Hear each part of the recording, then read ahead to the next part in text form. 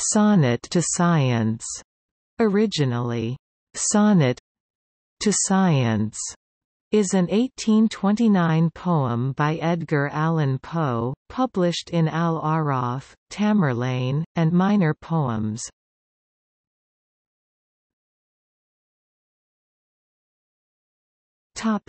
Summary.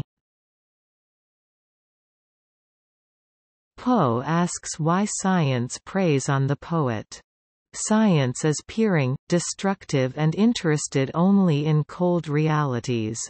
It will not allow the poet to soar in fantasy or even to sit peacefully dreaming beneath a tree.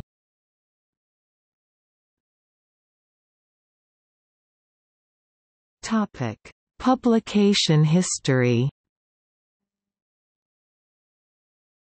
In mid-November 1829, Poe agreed with the Baltimore firm Hatch and Dunning to publish his second volume of poetry, entitled Al-Araf, Tamerlane, and Minor Poems.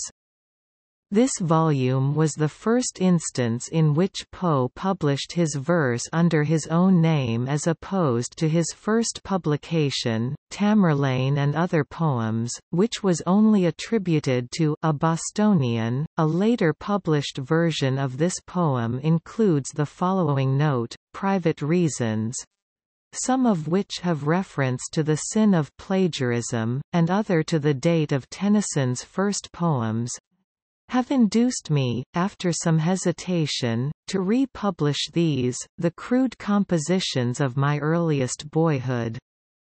They are printed verbatim, without alteration from the original edition, the date of which is too remote to be judiciously acknowledged.